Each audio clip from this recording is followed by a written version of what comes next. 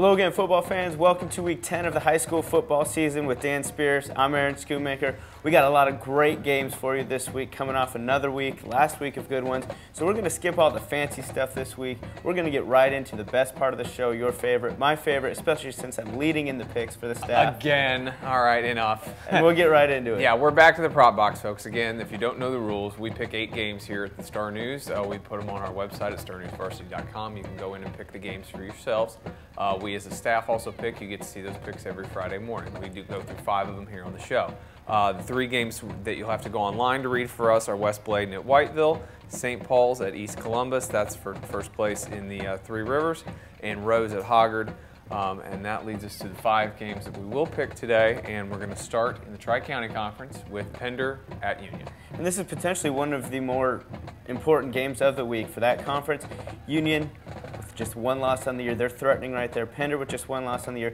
The winner of this one puts themselves solidly right behind Wallace Rose Hill. It's at Union, which is going to make it a little bit tougher. But I think Pender's schedule's been a little tougher. They've been tested a little bit more, and I think that's going to help them with this one. I like Pender to win that one. I think you're right here. Union's schedule, Union is 7-1, and it looks really nice on paper. The problem is they've only played 1 team over 500, and that's, you know, they play Pender and Wallace Rose Hill and a pretty good Lakewood team in their last 3 games. We're going to see what Union's made of. I think as long as Pender can get over the fact that they lost a heartbreaker last week, I think they'll be fine. They've got the better team. I agree. Second up on the schedule, Topsail off 2 very tough losses in the East Central Conference, so probably the 2 teams that are going to finish first and second in that league. They get Croatan at home. Important game for the Pirates here. And really, it's one that they need. Croatan's winless in the conference right now. Topsail needs to really get back to that win after playing those 2 tough games, just to establish themselves. They're 2-2 in the conference. Look for them to get to 3-2 this week. I really like them to win that one, and I'm going to go with Topsail. Yeah, I think that's the right pick as well. I'm going to pick Topsail as well in that game. Like I said, just getting back to somebody that's a little more their level. They're playing that game at home. They played really well against East Duplin 2 weeks ago. I think they got a little hungover last week. Right. All right, on to the Waccamaw Conference. 2 very entertaining games, that's for sure. Yes. First up, Battle of Brunswick County. We've got South at North. Just like any rivalry game, throw records out. North Brunswick has had kind of a rough go of it. They've had a couple tough losses. They really, they've had that upset mindset going on. South Brunswick, though, they're coming off a big loss to South Columbus that took 4 days to finish. They're getting back to it. They're still at the top of that conference. And I really do. I like South Brunswick to win, even though it's in North Brunswick on the road. This is going to be high scoring and close. Yeah, I agree with you there. I think there's going to be a lot of points on the board here. Pack an extra lunch or a couple extra dollars for the concession stand. Right. You're going to make multiple trips. But I do agree. I think it's going to be South at North. Next game, this one probably will decide the Waccamaw Conference title. Thriller game. This game is in Elizabethtown. That's undefeated South Columbus at once beaten East Bladen. And that East Bladen loss was a really close one to Whiteville.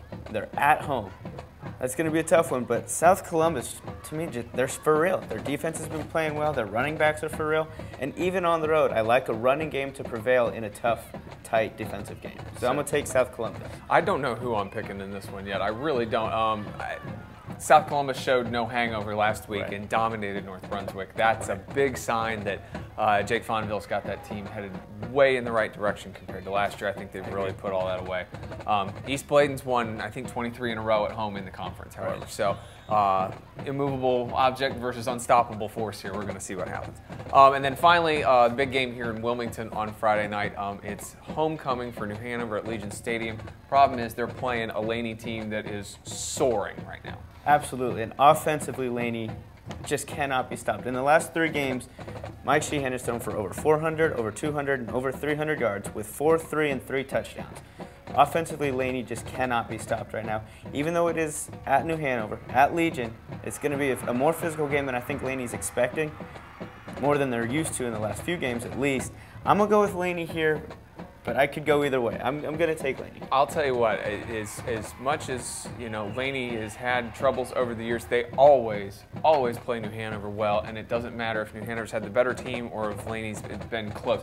I like Laney coming off of last week. Again, this is something that we've kind of talked about a couple times here. If Laney can avoid the hangover, if they can put last week's huge win in the rearview mirror in the right spot, I think they'll win this game, and I think they might win it by double digits. I really think they're on a roll right now.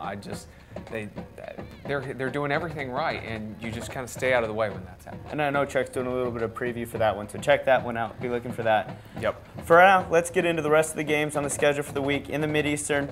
Ashley at New Bern is the one game we didn't talk about. New Bern 7-0, looking to stay perfect there.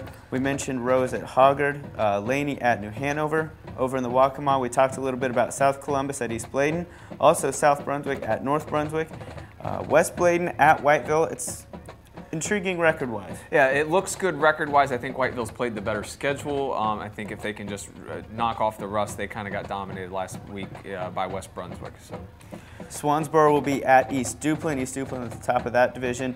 Croatan at Topsail, we talked a little bit about. Over in the Three Rivers, St. Paul's at East Columbus. That's one of the games you can see our picks on the website. In the Tri-County, Midway at James Keenan. Keenan's looking to really establish themselves and get to that 3-2. I think this is a game for Keenan. If they can go out and dominate again, I really think that this sets them up nicely the rest of the way. Right. Pender at Union, as we discussed. And finally, Trask at Wallace Rose Hill, as Wallace looks to maintain that #1 in the AP in the state for the 1A and really just keep rolling on. I don't, Trask got everybody back, is getting more healthy, but this is a game that just, they don't match up well right now. I agree with you. Well, be sure to check out the website. Like I said, on Friday, it's all updated. I know I did it myself, so the standings are there, the schedule is there, all that hours. You need to check that out. Be sure to come back on Friday, check out all the games we get to. We're going to get to a bunch this week, have a bunch of highlights. For Dan, I'm Aaron. Check it out.